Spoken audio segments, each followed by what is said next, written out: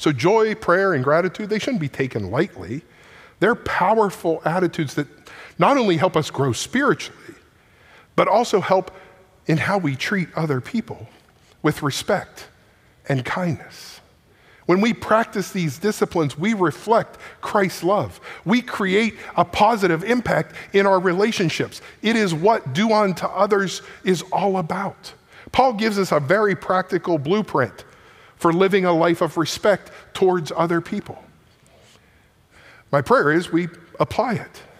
You see, as followers of Christ, we're called to a higher standard of respect, one that goes beyond what the world would say we should do. This respect is not based on how others treat us. This is important. It's not based on how others treat us. It's based on how God has treated us. So we can show respect regardless of how others treat us. Jesus respected and honored us by being willing to die on a cross for our sins.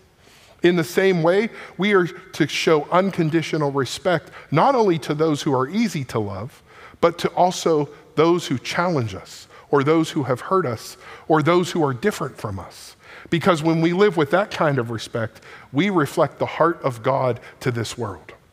So as part of our do unto others movement, let's commit to living with this kind of respect in every area of our lives, in our relationships, in our workplaces, in our schools, in our families, in our churches, in our communities.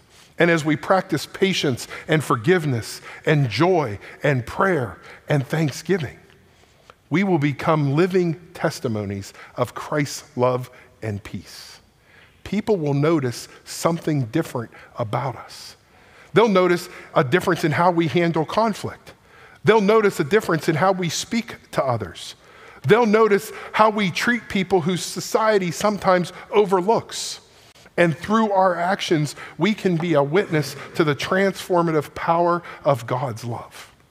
So as we leave this place this morning, my prayer is that we respect and honor one another, just as Christ has respected and honored us.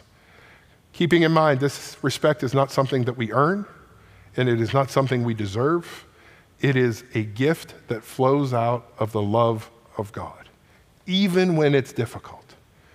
So remember, every time we are reflecting kindness and respect to someone else, we are reflecting the love of Christ to them as well, especially when they don't deserve it.